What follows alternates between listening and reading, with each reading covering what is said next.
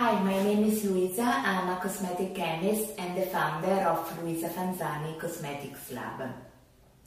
A while ago I answered this question on Quora. If you don't know, Quora is a Q&A website where people can ask questions and expert, but actually even not expert, but anyway, can reply to these questions.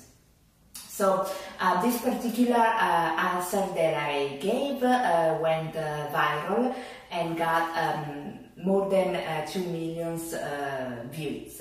So this is why I think the topic is interesting, and I wanted to share with you the video version of this.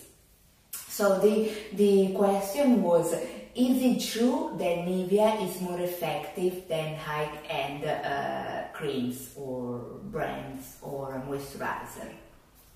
So this is a very controversial topic, and I think that's why the answer was so successful. So to answer this question, let me say this. When you are buying Nivea cream, you're actually buying a moisturizer. When you are buying a luxury brand product, moisturizer or serum, you are not buying a physical product, a moisturizer or a serum. You're actually buying an experience, and you're also buying a dream, which is have glowing, flawless skin. This is why the Nivea retails for $6. And the cream, for example, like Creme de la Mer, retails for $325 for 1 ounce of product. This is the first thing that you need to understand. So if you are not interested in the experience, the sensory experience and the overall experience a luxury brand can provide you, definitely use the Nivea one, because from an ingredients standpoint, the truth is that there's not much difference. So in fact, check it out, the 2 ingredients list.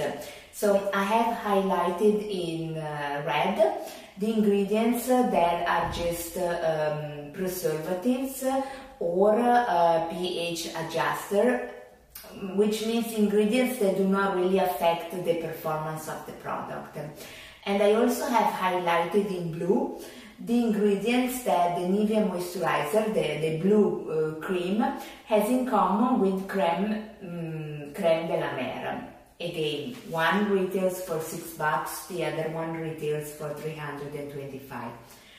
I mean, unbelievable how many the overlapping of ingredients. You see how many ingredients they have in common? These ingredients are a gold standard when it comes to moisturizing.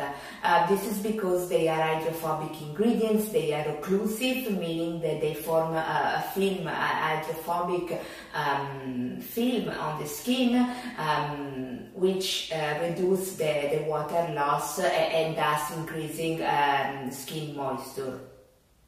But you also need to know that these ingredients like petrolatum, waxes, octyl dodecanol, these are not expensive ingredients at all.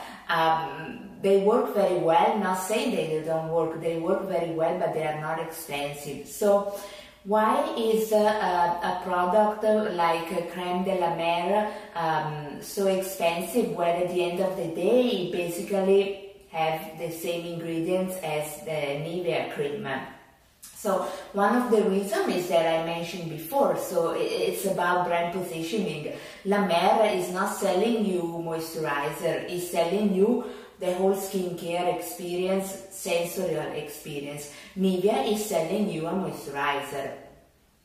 The second difference is that the research on ingredients, and also the presence of some trademarks and patents on ingredients, which of course affect the overall price.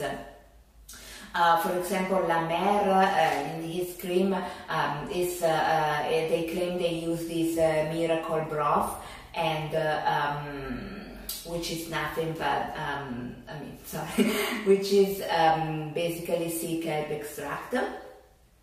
And this is a trademarked ingredient, and supposedly has some scientific research behind it, and this is why the cost to use this ingredient compared to use regular water is definitely higher.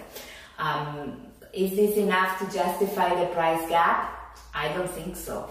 But this is part of the explanation.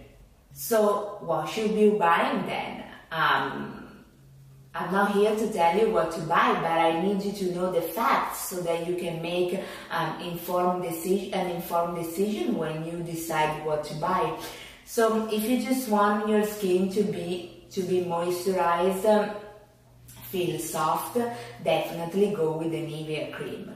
If you want to have a full experience, sensorial experience, go with and can afford it, obviously, go with La Mer. You see, there is a world of difference. Like Nivea, if you read on the package, what the instruction, they tell you apply and rub on your skin. While if you go and read what La Mer tells you to do, they say to gently rub the cream between your hands and warm it so that it kind of melt and becomes translucent, and then apply on the skin by patting gently. You see, this is completely a different description for a moisturizer, right? And not only that, La Mer definitely invested hundreds of thousands of dollars into testing the best fragrances to offer you really a full, like I was saying before, sensorial experience. This definitely has an impact on the price.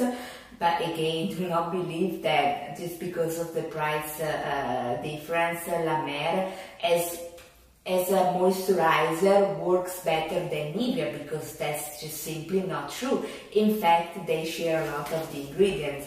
So performance-wise, they probably perform the same way. So whether you should be buying one or the other, it's up to you. Meaning, what are you looking for in a product? I just need you to know the facts so that you don't waste your money. But if you can afford it, you really like the fragrance, and definitely you want to show your status, then definitely go with La Mer. I hope this video was useful. Any question, please let me know, and I'll see you in the next video. Thanks.